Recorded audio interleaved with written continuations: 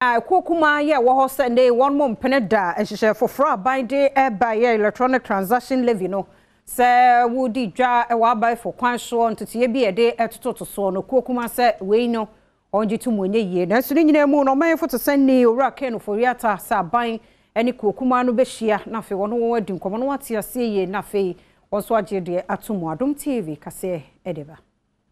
Adom kume wo mrahye bedwafie echese enyade a woni aban be yadwen na wode electronic transaction levy no aba esanse enyade e bebo atememfo oni joy news amanebofo etwetwe nkomo ewo post budget workshop bi ekoso ewo ho woframantemu ena Adom kuba na ba no dani hori na idrisu editu dwase aban no epese wodidi Ghana fo ho keke ya wode covid-19 yade no ena ejina ho no mu a ode gisika ede free temamfo ho a enye no kwanso a the government is seeking to introduce e-levy or e-transaction levy, call it a mobile phone tax or Momo tax. We stand united collectively against it, and we would not support government, we would not cooperate with government, because that will further deepen the suffering of the Ghanaian people. The introduction of that tax handle is simply opportunistic.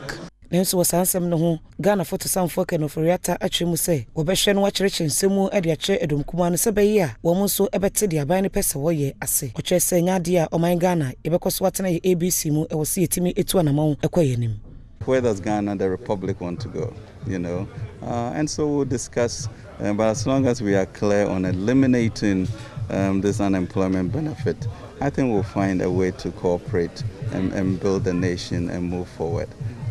So it's not an unfamiliar position. Kamia say Ghana foto samfo ke no foriata de ho kani Angela oforiata e wo bibika e de fa sa electronic transaction levy e ho yenhye nchichemu a ode to joy news amanebofo anim e wo frawo mantem emu.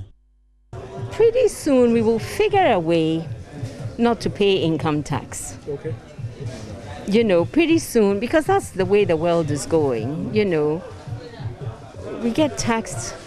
for the things that we use. Okay. You know, and if it's not a tax that completely wipes you out, or if it is a tax that allows us to have a better life, or in this case, if it is a tax that allows us to create jobs for young people, you know, then I think it's worth it.